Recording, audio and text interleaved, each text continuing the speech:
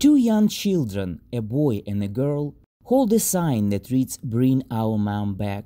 This painting, called simply Immigration, is the work of an 18-year-old Dominick Cocozza and has already made its way to the US Capitol in Washington, D.C.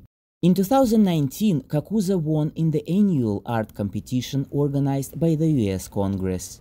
I concentrated on the United States immigration crisis, and that was something that I felt deserved an empathetic and legal solution. So when I saw kids that, looked like me when I was younger, behind cages and in bars and stuff, it was really jaw-dropping that that was even an issue that even had to be discussed. I couldn't believe that that was a thing that was happening. Cocozza says his work was inspired by the family separation policy executed at the US-Mexican border. His works did not go unnoticed. A Virginia congressman, Don Bayer, noticed the paintings, and suddenly the basement of Cocozza's parents' home, where the young man worked, was filled with journalists. It's supposed to be a representation of the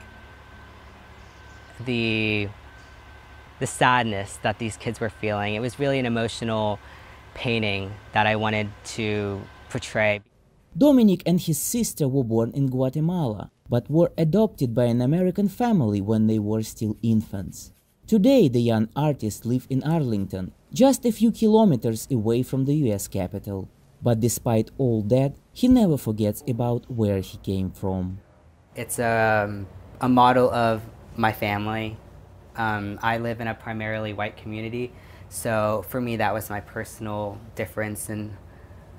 And so I have my sister and me, who were adopted from Guatemala as infants, painted a different color than the rest of the rocks. And these rocks are supposed to represent different families in their communities. And then the water represents how communities are always changing and never the same.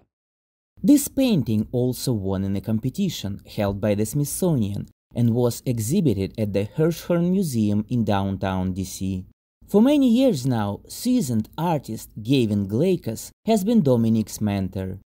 He's a very impressive young man, and he has that combination of real drive to learn and improve and further his talent level.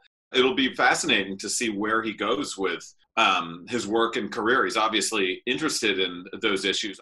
Dominick has been painting since he was small. When he just started school, he was already invited to take part in local exhibits.